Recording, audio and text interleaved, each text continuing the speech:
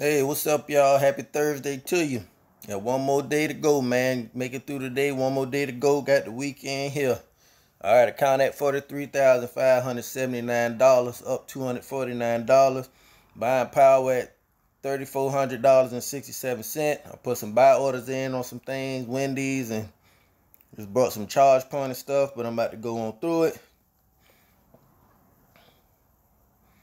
See what Bitcoin doing. The big dog on the porch up, broken below the 40,000 mark again at $39,791, down $155 for the day. See what the market doing, man. Seems like it's pulling on back. MPW. See what's going on here. Do our $3 a day. I load up on MPW. Got a buy limit at 304. All right, internet. Don't start that. Had a high today of 339. I do need to come on down in this. I might buy some and sell some soon. I'ma see. I got some money sitting. Ain't no use of sitting. They say the dividend is safe, man. I looked at a video on yesterday. Say the dividend is safe even at the price that it's at, and they say it's they actually got a market cap on say they got $19 billion sitting. So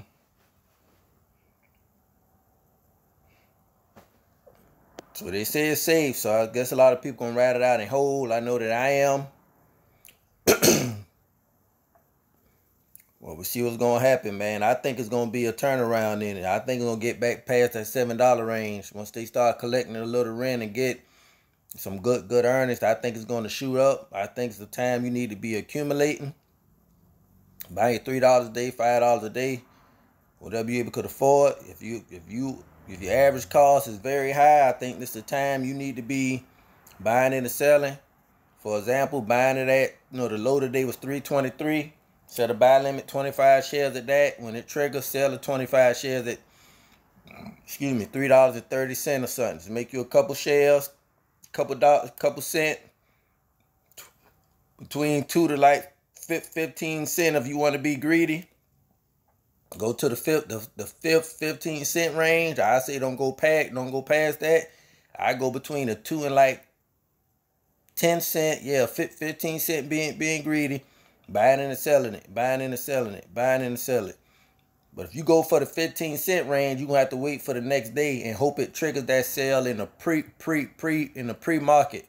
But if you go to buy it at 323 and sell it at 325, you can rinse in and repeat and get in and out doing that probably like 3 to 5 times a day. Like I say, your reason for doing it is lowering your average cost, not to make profit. You are actually making profit when you lowering your average cost.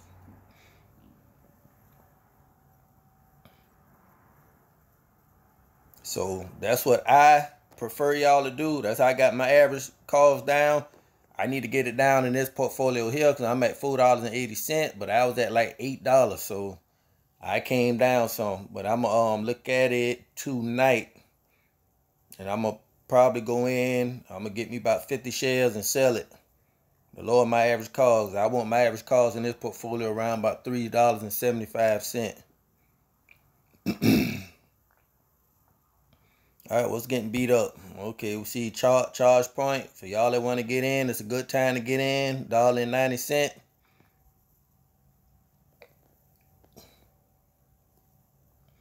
Lower 187. Matter of fact, I got some money to mess up. I'm going to show y'all by example. 1.90.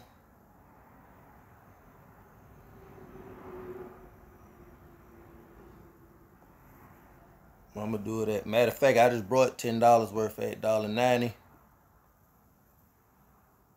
I wanted to go, I said if I play in this portfolio here, I wanted to go to, see if it go to about 170. Then I go in and buy heavy. So I'm going to stick to my rules on this one. But I did start another,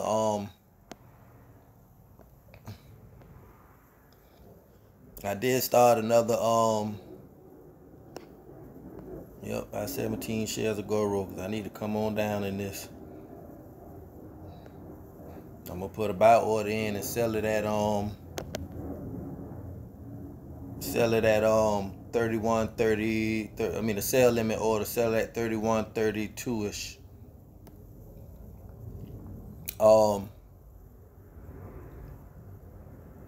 What I was saying. Anyway, I got off subject. Nike got to get $3. There it is. Come on down. I got another portfolio with Nike. Well, I'm buying $5 a day in that one in my cash app. When Nike get green in this one, I'm gonna sell it, and I'm gonna keep the one in my cash app. Cause on this portfolio here, this one in my Weeb, I owe margin, and I want it like that for a reason. Because long as say I owe $50,000 in margin on this one, on this account, until I pay the $50,000 back, I don't pay any taxes on profits. Even though I'm making money trading, I'm increasing my my cash balance and my overall portfolio balance. So I don't pay no taxes because I actually didn't make any profit because I'm in margin. But what I do on the side, yeah, that's what I'm talking about, Carver State Bank. But what I do on the side is I put the money up. I got the money I would have been investing $500 a month or whatever. I got that up sitting. So when I'm ready to receive my dividends, all them dividends you see I get, the $800, $900 a month, I'm going to just pay back the margin. And boom, 30 days later, I got all the dividends coming in. So that's how I'm handling this one. Just growing my portfolio and all the money I would have been putting in. I got that sitting and invested doing some other things. When it's time for me to really need my dividends, I mean, I really don't have to, cause the dividends I get can actually pay back the margin by itself. I just stop trading in this account period, and all them $900 will go to the account balance. And I am green in a lot of stuff, especially when this market get greenish. I could just sell stuff and pay the 50 grand back or whatever I owe back. 37, I think it was like $38,000 or something. And then my Weeb, I owe like 20-something grand in margin, which I could pay that back. That ain't up to $20,000. And keep my account the same and just reinvest the dividends every month. So everybody got their own way of doing stuff. But if you're going to play around with margin, you better know what you are doing.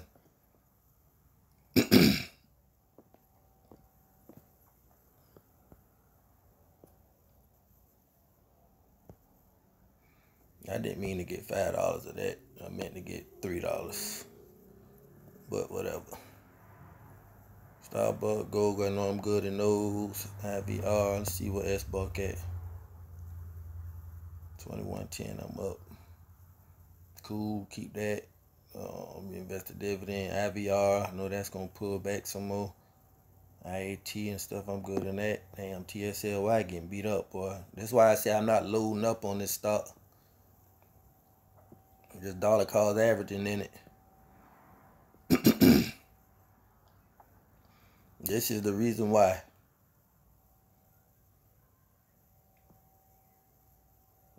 But it's going to do its thing and it's going to pay for itself. One thing about it, do shoot out some good old dividends. 1274. 11,661. I wait for it. That's why I say I don't buy nothing till it's around this 52-week low.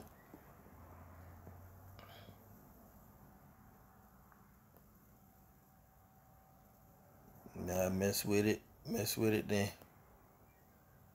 And the reason I'm down so much in these because it's not like my Weber portfolio where I can buy and sell. So that's why I'm kind of down in it. Or just like I say, reinvest your dividends on only. See, OARK, I would have grabbed some, but as you can see with my dividends, I get what I made last month in dividends.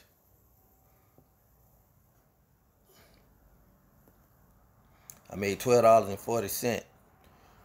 So you could just buy $12.40 worth every month. Just reinvest the dividends And if it ain't near the 52-week low pulling back, just save it. Let the dividends build up. Then when they do reach it, that's when you go in and put it in.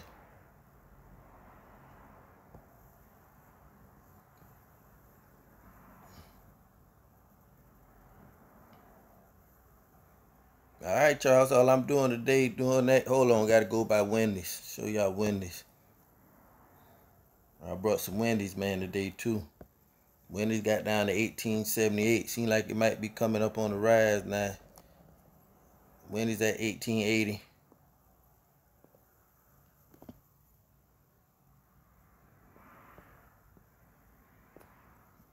I'm about to get $50 of Wendy's because I'm about to sell this portfolio here. And then it goes on this run. I'm going to sell it. I'm going to keep my Cash App portfolio. And I'm starting a new portfolio right now in Webull. I'm going to swap this account out with my Webull one. The reason I'm doing is I can trade unlimitedly in Webull. I can't do that with Wendy's. And I get caught up with pattern day trading in my Robinhood account. I don't have that problem in Webull.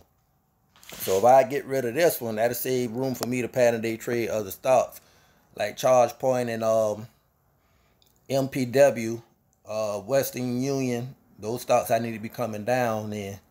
And Goro, which I'm about to start swing trading that too. And Carver State Bank. So y'all subscribe to my channel, hit the like button, watch recent videos, GGYM, go get your money.